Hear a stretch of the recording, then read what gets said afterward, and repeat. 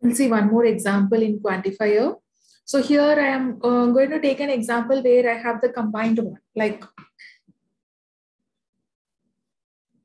two formulas binded with for all x, phi, and psi.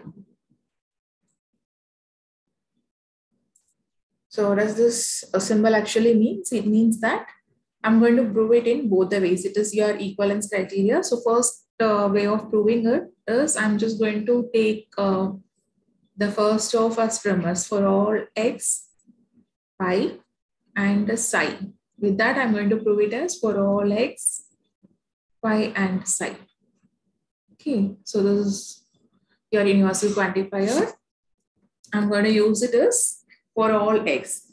And what all I have to do? First, I have to, this is your AND logic, and this is your first term, second term. So according to your AND logic, it is binded with AND, we can write the formula separately. If I say P and Q, both P is valid and Q is valid. I can write P as valid and Q as valid using your AND elimination. So that is very simple. And in this place, I have to break this for all x. Okay, so for all x can be broken, or for all x elimination is very simple. We can directly eliminate, substitute with any term, that is done. But when if I want to, like in the conclusion, it is needed that I want to include this for all x. So for all x insertion, it starts from a term and you're going to make a substitution in a formula for it. Okay, so first I'll start with the first step is I take this formula for all x, pi, and sorry, this is the given premise. And what I'm going to do, using your AND elimination, I can rewrite the terms as for all x, psi, and phi and psi separately. This is your AND elimination. Okay, now I got two different terms. And with these two different terms, what I'm going to prove, I'm going to start with this x naught, a term x naught. And with that x naught, I'm going to prove this formula. I'm going to write the formula as psi, pi, and psi. Okay, so if I'm able to do that is fine. Step 5 is now psi is valid and I have to break this for all x, pi.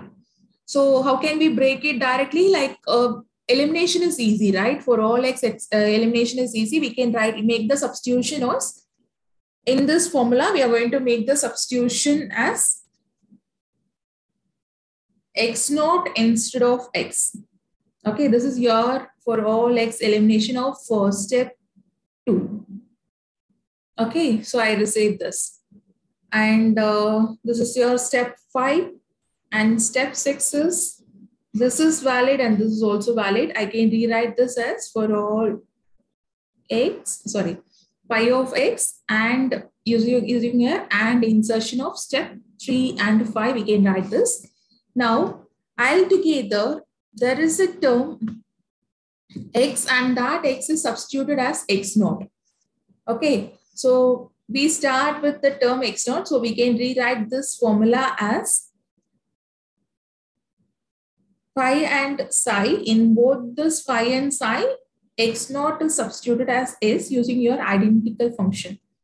Okay, so identical, and I write this identical to x, I can write this phi and y. Since this x is not free in your psi, you can combine it like this.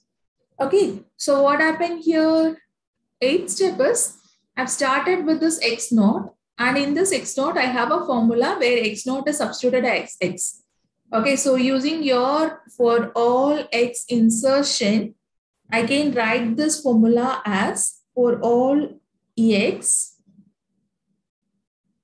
pi, and psi. So that is the conclusion that is needed.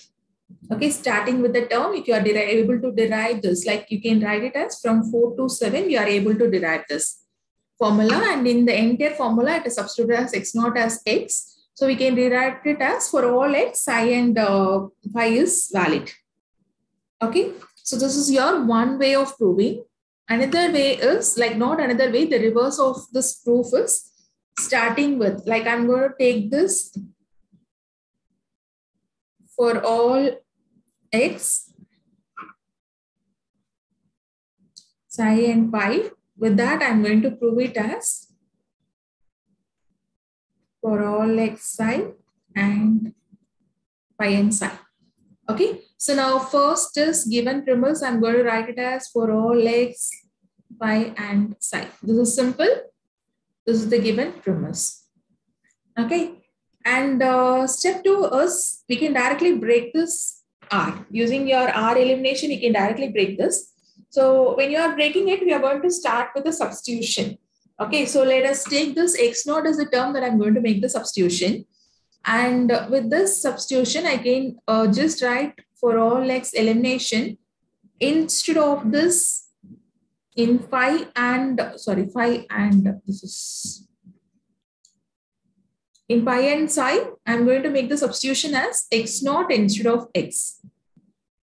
Okay, so now I can just merge this like here, but for this formula, it is valid.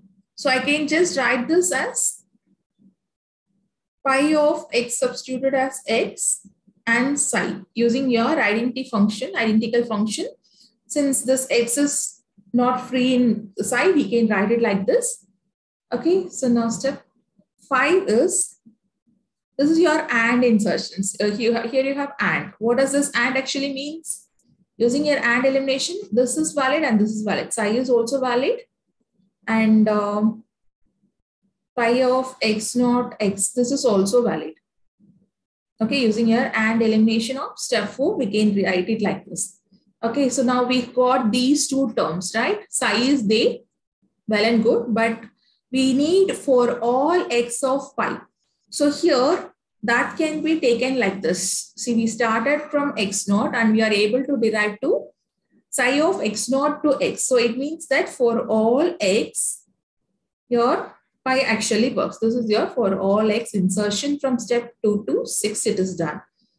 Got it? Now the last step is very simple. You have this is valid and this is also valid. We can write it as for all x pi and psi using your AND insertion of step 5 and 7. That's it. Okay, so you should know this identity function.